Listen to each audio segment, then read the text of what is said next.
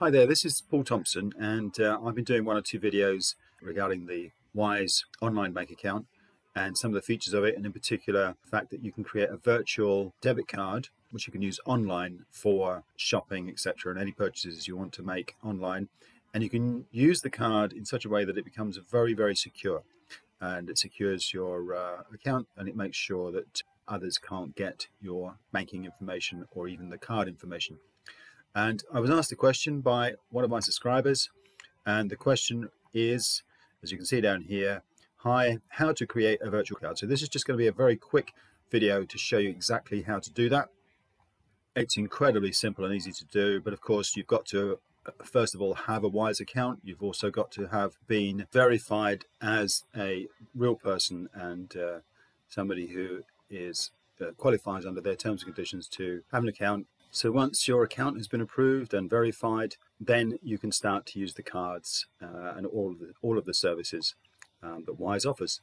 It helps obviously to have some money in your account, but actually once you're verified, you don't actually have to have any money in your account to create a virtual card, but of course you need money in your account to be able to spend the virtual debit card.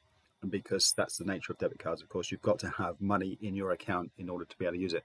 So I'm very quickly going to show you how to create the card once your account has been verified. And all we do, of course, is we log in. There is very, very good two-step verification to enable you to log into your account. And if you heard the whistle in the background, that was a message sent to my phone asking me to approve the login. So it's very, very secure, just to get into the account. So once you're in the account, you can see many of the activities that I've used the card for, or used the account for at least. And the way to create a card very simply is go into where it says cards on the left hand side here, and this is basically just all you need to do. Go into where it says cards, and as you scroll down the page you'll see get digital card. It's as simple as that, and you simply click that button and it will just instantly create a card for you. Your new card is ready to use. There we go. And you've got the various numbers and so on. So I'm going to actually freeze and delete this card because I'm not going to be using it, but it will also demonstrate how easy that is to do. So if I had made a purchase and I just wanted to freeze the card but keep the details of the account or of the card in my account so that I can refer back to it, I can simply freeze the card and I can still go into the card to see all of the card details. Even though the card is frozen, it can't be used by anyone. But you still have all the details to hand if you need them. You can actually unfreeze the card if you want to and continue using it, or you can delete it altogether. So there's an option there, of course, to delete it. And it just is really that simple to create a virtual online debit card. What you'll find is that this is just an example, I keep very little cash in this account, but what I do when I want to make a purchase online is that I fund this account, whichever currency I'm planning to use, whether it's English pounds or US dollars, Australian dollars, whatever it might be, euros, etc.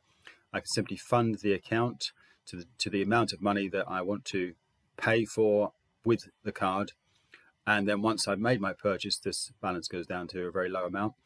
And again, a double security element. So it's a stopgap or a fire break between your actual true bank account that you use on a daily, weekly basis that your salaries, etc., might get paid into, and a fire break between that and the purchase that you're making by using the Wise debit card as middle ground, so that your true banking details, your everyday banking details, are not actually used online or apart from funding this account. And it's really that simple. Like I say, you can defrost the card, you can delete the card, and you can create a new card. Let's see if we can do that. So it's not giving me the option to create a new card, so I'm going to suggest that 3 cards is the maximum that you're able to have at any one time. But if I do delete this card, we'll see what options we get then. So delete the card, and again it gives me the option to get a digital card. So I'm going to suggest that you are able to have 3 cards, no more than 3 cards at any one time. And if you want to create more cards, you'll have to delete one that already exists to create another one.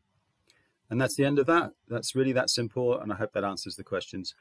Do make any comments you like down below and ask me any questions, and I'll do my very best to answer those for you.